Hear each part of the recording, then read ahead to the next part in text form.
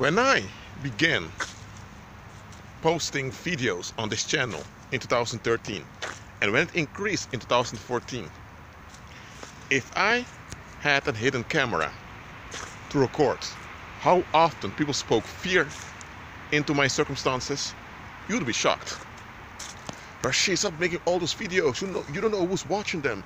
Oh dear, people are gonna know who you are. Stop making those videos. People that can't stand you are gonna be frustrated because now they're gonna be upset with themselves. Oh man, I'm not even going to repeat all the BS people threw at me. And not all were people from far off. I mean, seriously, when I became successful in making videos and in reaching people, a lot of people just appeared speaking fear into my circumstances. Sometimes strangers began to suggest outcomes onto me, just like that. That's how you know demon spirits are working through them. I mean, now that I reflect back, I think, what the heck is this? So hold on a minute. I'm recording videos informing people about the spirit world, how things should really work. I'm offering life-saving knowledge for free, without asking for tithes, without asking for church membership, because I don't even have a church. Yet, people become terrified of me. But those murderous wolves that lead those pagan churches, that bring people in bondage and exploit people's souls, they are respected, and despite being proven that they are lying to the people in the name of Christ, people still have respect for them. They still give them validation. But with me, they want to argue, they want to fuss, they want to fight, they want to lose it. And there's another thing. I had people telling me that I should just take it easy, forget all about the spiritual stuff and just see where things end up. And I began to think, they say settings in such a way, and I began to think, hold on a minute.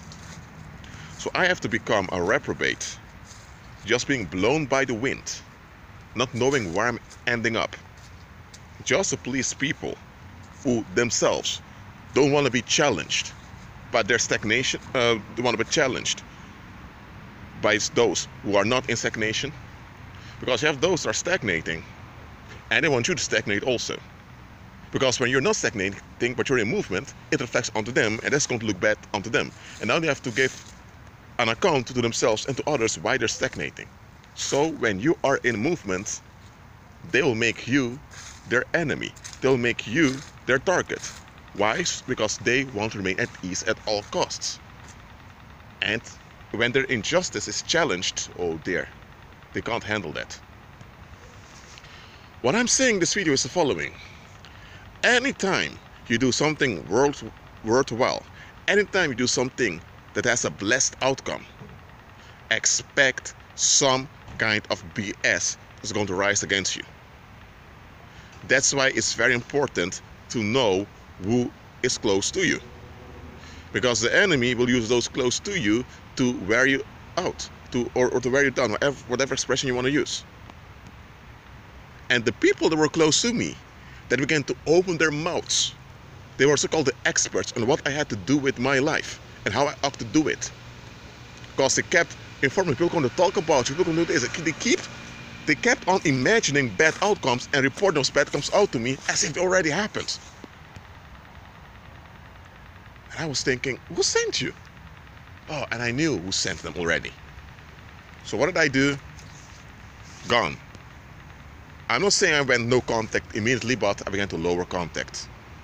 And I made plain, I don't trust you guys. I really don't. I'm very straight up in that. When you cannot be trusted because you hold on to danger, I tell you as it is, I don't trust you. But some folks couldn't handle that. But they did want me to handle them transferring danger onto me by their suggestive witchcraft.